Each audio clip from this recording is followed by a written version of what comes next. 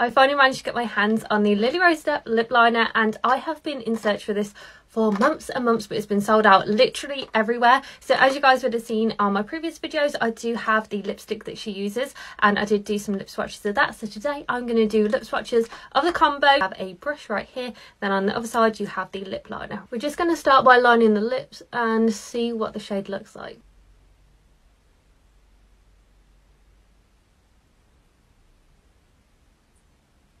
The Rouge Coco Flash in shade 54 Boy. This is like a true nude shade, but there's not a lot of pigment in there. It has a bit of shimmer.